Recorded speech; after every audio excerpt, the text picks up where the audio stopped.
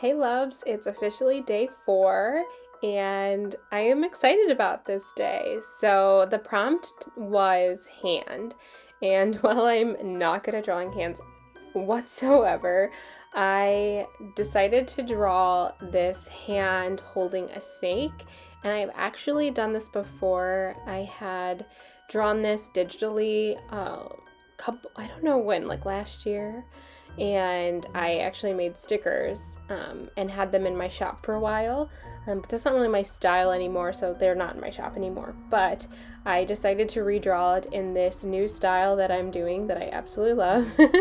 And I took so much time. This one so far has taken me the longest because I really tried to be planful and mindful about my sketch underneath and really think about how the snake is looking.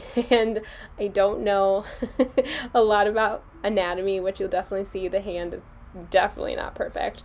I don't really draw people often, and hands, like, never. I think I've drawn hands when I did that sketch and it that one sticker, and it took me so long. And then I had like a few sketches in my sketchbook when I was like, I'm gonna practice anatomy, and I fail.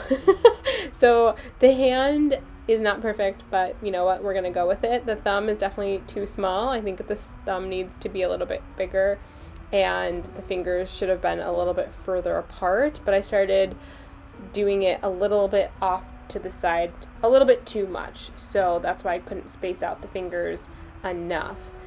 But I think this came out pretty cool and I really like it. I want to redraw this a little bit bigger and with more time, because I was trying not to spend forever on each piece, and I only have a certain amount of time to do it.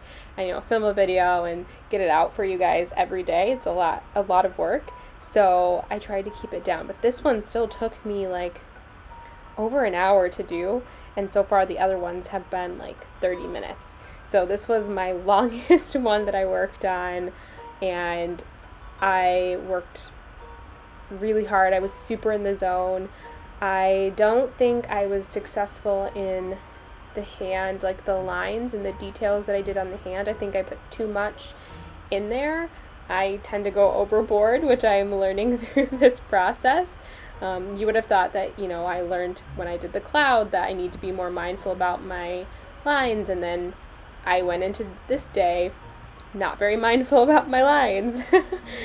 So I'm definitely learning a lot, but I really do like how it turned out. I try to keep the snake simple. I didn't do any of it's like normally you do like kind of the more detailed with like to show the scales and stuff, and I didn't do that.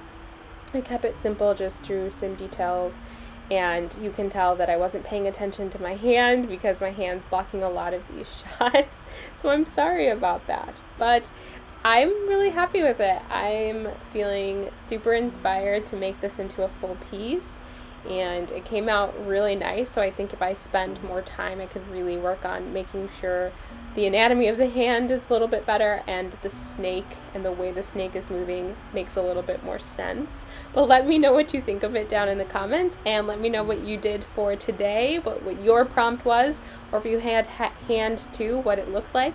I want to hear all about it, and I'll see you tomorrow.